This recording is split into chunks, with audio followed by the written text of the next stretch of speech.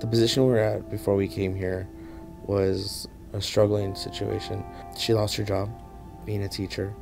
I got my master's in 2007, but with all the job layoffs and cutbacks that they've been doing in the school districts in California, it's almost impossible to get a job. Working a job where I'm working, I'd say 80 hours in a week on one sole income with 4 kids, you know, trying to provide for the rent, the food, everything else. We lost our apartment, we lost our cars, we lost our footing basically, and our stability. We were never technically on the streets now, but we were just kind of moving from place to place. We never really had a place to call home. Every probably like 4 or 5 months we were moving somewhere else. We were staying with friends or staying in foreclosed houses or just anywhere we could stay. And then it gets to the point where between gas and, you know, all the other bills, it's like we're living out of buckets of water to take a shower, bathe the kids in, and it's hard to cook a meal, not have water, and use that other water that's left over to wash your dish so you could still use it for the next day. You know, paying the electricity, because obviously you got to have the lights on, but then you decide which is more important, the water or the electricity. I think the hardest moment for me was when the water got turned off, when we knew that we had went to other resources, and we tried anything to try to keep the water on. And it was very hard for us to see the kids next door have their sprinklers on running just because, and they're running through it, and then call the kids over, you guys want to come play? You know, and then I come home from work and she's like, I bathed the kids, what'd you do? They ran through the sprinklers, the neighbor's house. It's kind of funny, but then it's like, really, that's where we're at right now? We were looking for options on where to go.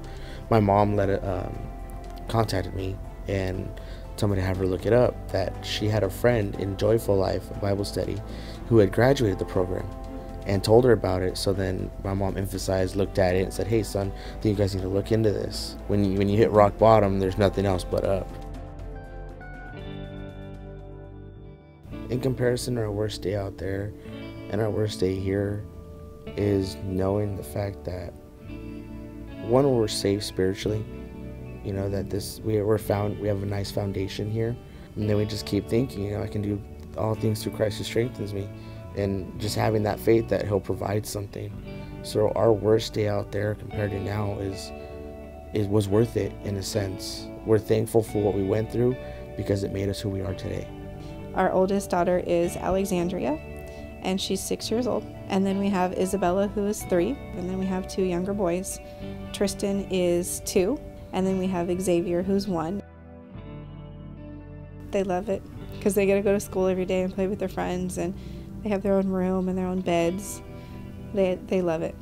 I'd just like to say thank you for being able to provide us the stability we need, not having to worry about how we're going to buy diapers or how we're going to feed our family or where we're going to be in 2 weeks, you know, just being able to be okay and be a family again, because I think that's the biggest thing. We weren't a family out there because we were worried about everything else, and here we don't have to worry about anything anymore.